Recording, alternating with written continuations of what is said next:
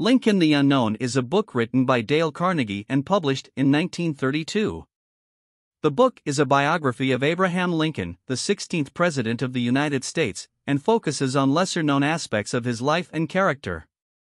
The book starts by providing a brief overview of Lincoln's life, from his childhood and early years in politics to his rise to the presidency and his tragic assassination. It then delves into the lesser-known aspects of Lincoln's life, such as his struggles with depression and his inner turmoil during the Civil War.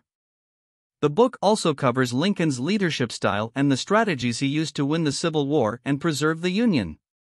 Carnegie also explores Lincoln's relationships with his family, friends, and colleagues, as well as his relationships with key figures of the Civil War such as Ulysses S. Grant and William Tecumseh Sherman.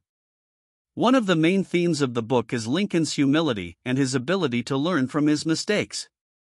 Carnegie emphasizes Lincoln's unassuming nature and his ability to admit when he was wrong.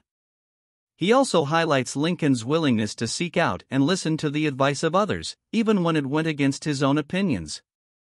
The book also covers Lincoln's speeches and writings, and provides an in-depth analysis of his famous speeches such as the Gettysburg Address and the Second Inaugural Address. In summary, Lincoln the Unknown is a biography of Abraham Lincoln that focuses on the lesser-known aspects of his life and character.